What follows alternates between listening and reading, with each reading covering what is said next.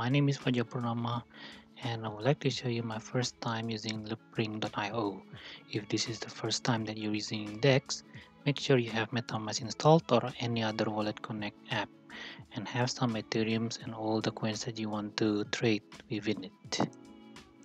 Okay, next connect your wallet connect application to Loopring.io through the top right connect button. Here I use metamask to connect and then just connect. And after that you have to register before you can use the DEX. If you don't have a referrer, then you can use my referral link or my referrer ID on the description below. Here I posted on the screen. The registration costs 0.00001 Ethereum and a gas fee which is around 0.006 in average. After you register, you can find your referral link on the account menu and use that referral link to invite people to receive some perks.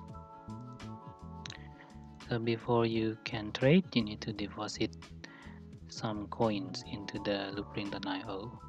Go to the account menu or near the trade menu and click the deposit button and then choose the coin that you want to deposit. Here I want to deposit 10 USD Tether and the fee is 0.0001 for depositing and 2 gas fees. One is for the contract and the other one is for approving the deposit. Next is to wait until the transaction is confirmed, and once the transaction is confirmed, you can find the balance reflected on the Loopring.io account. Next, I want to trade USDT to LRC. I want to buy $10 worth of Loopring at the price of 0.0335 and then click buy and wait until someone sells LRC to you, or if you don't want to wait, then just take a higher price. Now to withdraw, the fee is 0.002 Ethereum and a gas fee. So you can find the withdraw button near the trading menu or in your account menu. And here I want to withdraw the LRC that I bought from the DEX into my metamask account or my metamask wallet.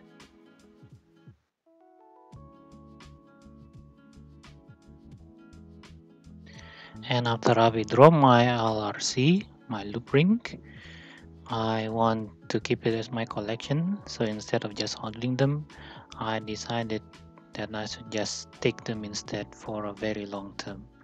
So the link to the staking pool is available near the account menu, and of course you need to have your metamask connected or any of your wallet connect application, and just click the stake button and then stake how much you want, and there will be a gas fee.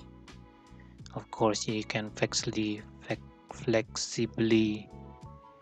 adjust your gas or transaction fee, but it will affect the time. The more the gas fee, the faster it is, while the lower the gas fee, the slower it is. And here I have to wait for some time for the transaction to be confirmed. And here after the transaction is confirmed, I need to approve, and here I have to pay a fee again, and then I have to confirm and then wait again for a while, and then finally my staking will be reflected. So that was another approval. Oh well. So wait another, this one takes a bit long. there it is. Finally, the staking is done.